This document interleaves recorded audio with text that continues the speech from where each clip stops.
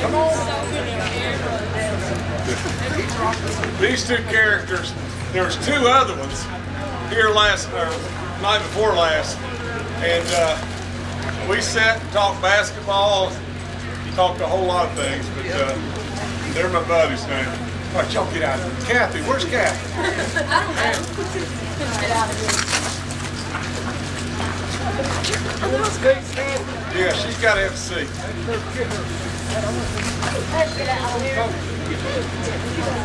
And I'm going to wait just 1 second for Eugene White. He's getting you the seat. Say what? He's getting you the seat. Short. The mic. Hear ya?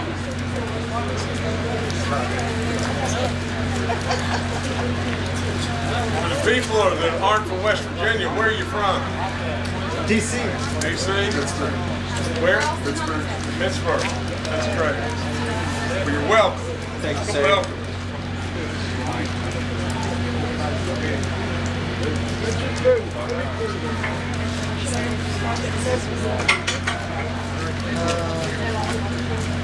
All right, Eugene, get over here. Is John with you? What's John's last name? Get up there. How you doing, sir? Take it over for the governor, please. That's yours, Come on out here.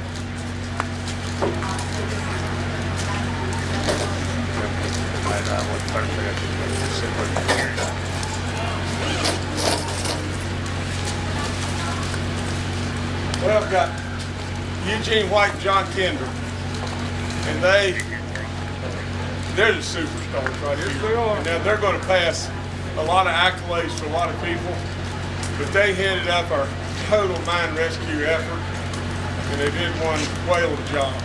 You know, I'm sure they can give you details that I can't give you, and so choose to ask whatever questions you choose to ask. So how did you guys locate it? What steps did you take? Where did you find them?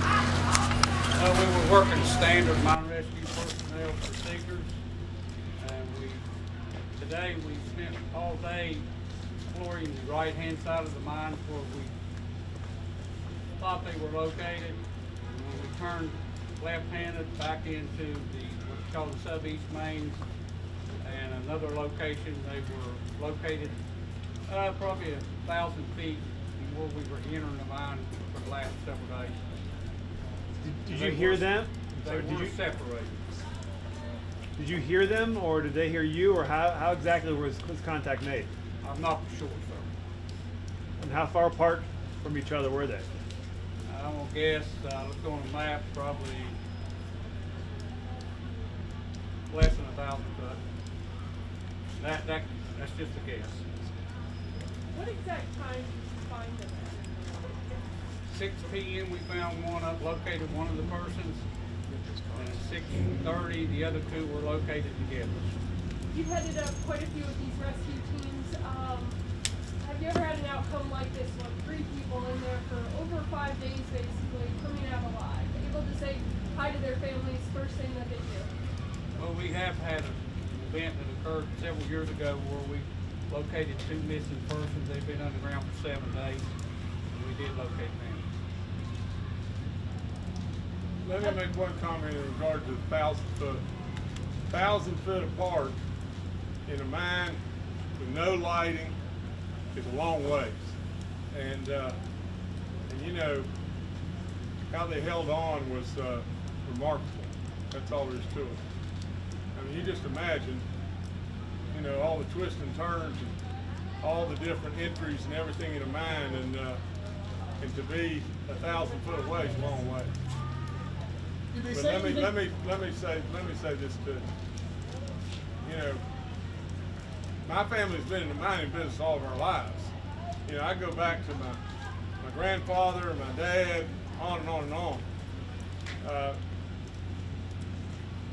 This is an outcome that I really, truly, in my heart, didn't think would happen. And these guys they just kept digging, and I tried to keep digging, and we tried to not give up, and I think at the end of the day, you've got to pass a lot of accolades to this family and community and how they just all stayed together. I mean, I brought up a couple little kids here and everything, and they were here, you know, it was 4 o'clock in the morning, you know, and they had been here since 11 o'clock that day. And those kids, they weren't sitting in there complaining. I mean, everybody in there was united for one purpose, and that's to find these people. And it's a real tribute to how West Virginians think. You know, we've got our faults, sure, and we've got issues and all that kind of stuff, and we've got obstacles we need to get through, but we're family, and we don't give up. And at the end of the day, you know, what an outcome. What a wonderful outcome. So all I got to say is God bless these guys, all the other people that went out there and just, I mean, have been there braving the wet and the cold and the mud and everything. I went to the mine entry, you know, and, you know, I don't know, all the hours are running together now, but at 2 o'clock in the morning, and it was all what you really could just imagine that it could be. I mean, this wasn't a gravel paved road to a place, you know, that had bells and whistles on it. This was mud and cold and snow and ruts that you couldn't even hardly get through. And people waded the mud and cold and everything else. And, I mean, look what they did. It's good stuff. Thank you, Eugene. Thank you. Director White, what was the condition of the rescue? Thank you, Eugene. Director White, what was the condition of the rescue? Or The physical condition. How did they react when they made contact? I assume I'm relief. not sure. I haven't got to talk to the team yet. You know, that's the one thing that I'm concerned about right now. Is I have a team of mine rescue personnel that have been underground and working. And I'd love to be up there right now hugging them. And that goes for the company mine rescue team too. All those people, we work together as a group. Yeah, we may have disagreed some on what action to take. And in the end, we all came together and it's paid off. And that's what I care about. Yesterday the soup was called off a little bit earlier. What went into this decision to continue it tonight, and how late were you guys ready to go tonight? Okay, yesterday we decided that we would start the ventilation fans. We had come to the point where our teams were traveling under oxygen, under apparatus. And by the time we got them where we need them to be, they done used all their oxygen. So we'd have to change them out. So when you get to that point in any type of event like this, you've got to be able to have good air. So we, the company elected to get some fans and start the fans. We decided we'd try to pump the water. We was going to wait all evening, and I knew the families. That was hard on them. It was hard on us. But it's paid off because we worked a lot today in 19% oxygen. So our guys had the apparatuses on their backs, but they didn't have to don the face piece. So they were able to go longer, go faster, go harder. I mean, so it paid off. I know probably the families thought we didn't care and we were giving up, but we knew what we were doing. The ventilation seemed to be the breakthrough. It allowed your rescuers to get more in there and they could stay in longer. Yes. Yes, the ventilation was the key point. And as long as we had good atmosphere, we were going to work until whatever it took. Were you surprised? Did you ever think you weren't going to find them alive? We go into these events not to recover, we go to rescue.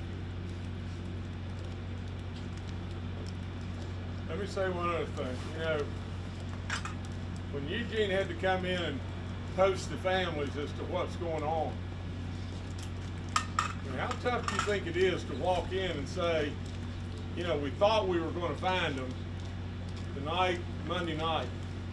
We thought we were going to find them, and we didn't find them where we thought they were. And now what we're going to have to do is, now we're going to step back, and in the morning we're going to try to pump the water and ventilate the mine. And the families, you know, the families are just broken all to pieces, naturally so.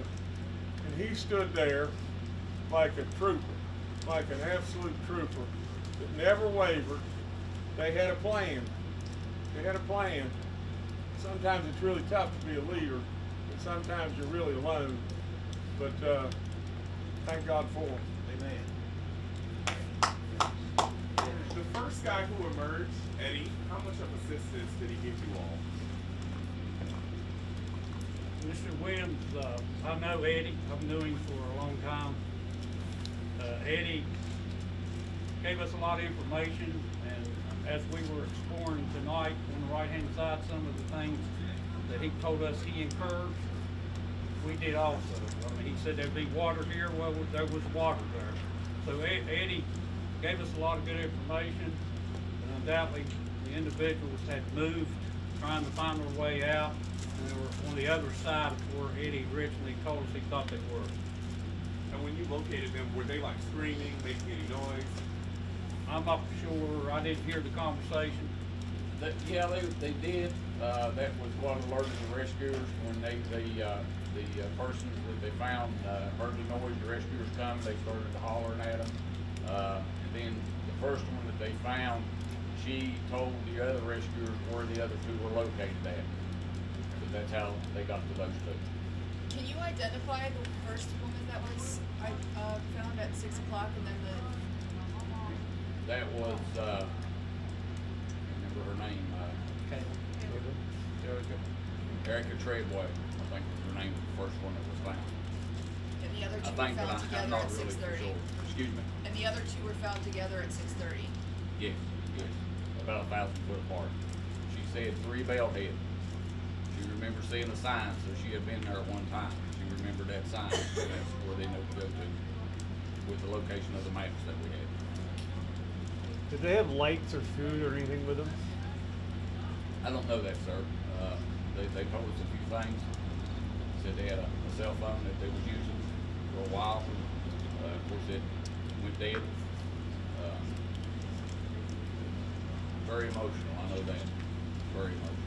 In your estimation, how much longer do you think it would have been before it would have become a recovery mission opposed to a rescue?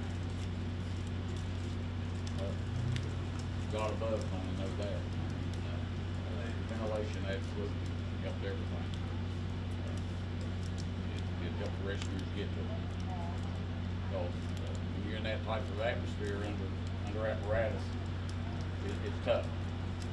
You're working harder, you're exhausting your oxygen. And thank goodness we can get the thing pumped down enough to start the fans to get ventilation. And that was key to it. Plus having good people to do it. That meant a lot. Overall, how would you describe that initial encounter when you first came into contact with him? It was elated, I'll tell you that. It was a moving experience for everybody when we heard that. It was, you just had to been there and watch. Seeing the smiles and the laughter and the clapping of hands and the hugging. It was something to see. I've got one other thing too. The other night when I was here, you know, we went up to a building not far from here, and when we got up there, the mine rescue people were just getting in company trucks, and they were getting transported up to the mine site. And as they were getting in the company trucks, I had my window down, and they'd come by me and hit me on the arm, and they, every one of them, one right after another, they said, "We're gonna find them. We're finding them. We're not gonna quit till we find them." I mean, you know, it just doesn't get any better than that to me.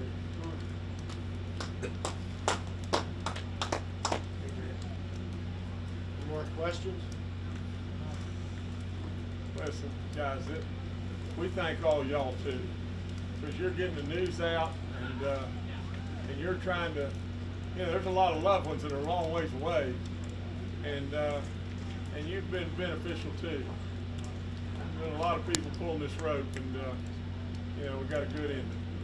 God bless you. Thank you. Thank you, sir. This is my wife Kathy too. She's real talkative tonight.